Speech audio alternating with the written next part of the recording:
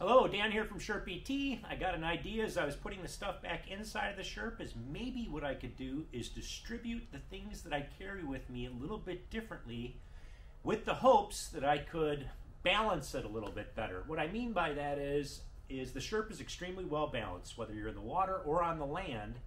The more weight that you have on one side, the more the Sherp has a tendency to drive in that direction.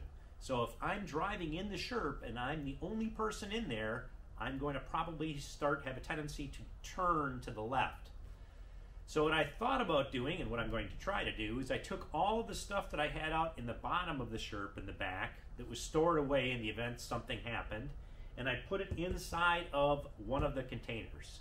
I don't know how much this weighs. I bet you it's probably going to weigh almost 100 pounds. We'll see. I don't know how much it's going to weigh, but it might help out a little bit. So I was going to do that, plop it in there, and then I forgot about you guys, and then I realized some of the things I didn't put inside of the container here that I wanted to, I forgot about.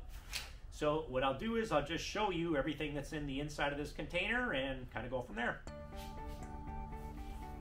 So again, when you do purchase the Sherp Pro, which are no longer available in the US anyhow, you do get 2 of these containers that go into the back, and they double for a couple of different things. They are a seat when they're like this on the side.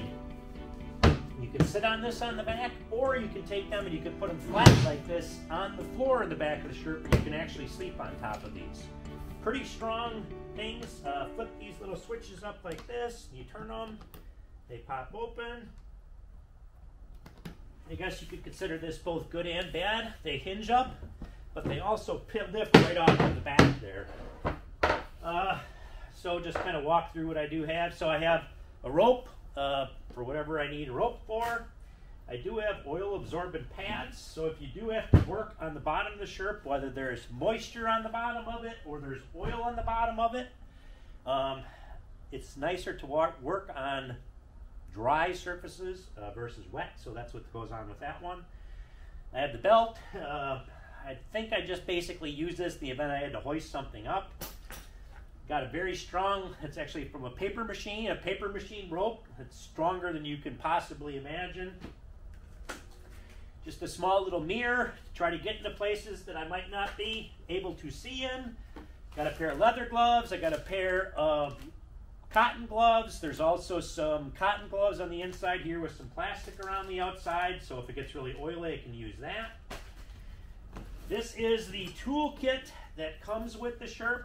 There's lots of stuff in here. This I am not going to take everything out of here, but there's everything from the pump that you can use to pump the fluid in and out of the tires, and there's lots of different tools that are in there. There's chunks of chain that are in there. There's a master fuse that's in there. If you break the main fuse, it's a mechanical fuse, a metal fuse that breaks inside the Sherp, you can replace it with this.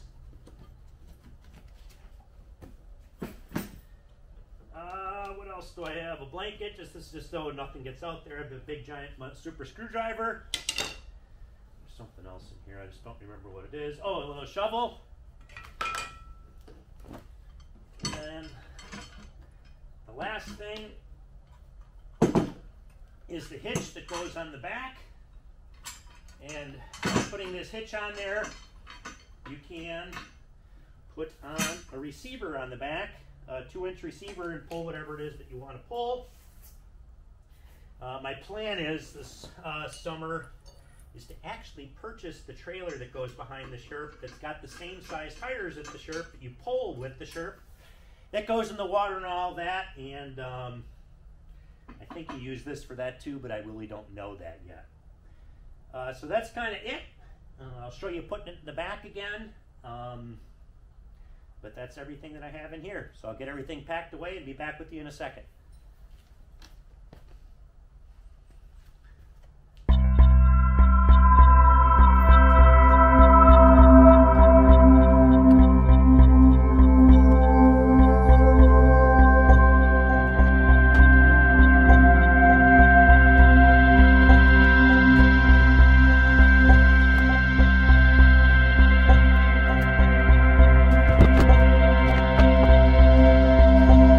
That pretty much concludes this video. This is the new trailer that I just purchased.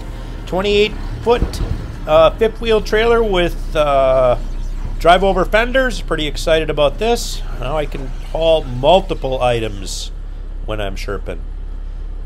Hope all is well in your life. Take care. Thanks for watching and subscribing. Toodaloo.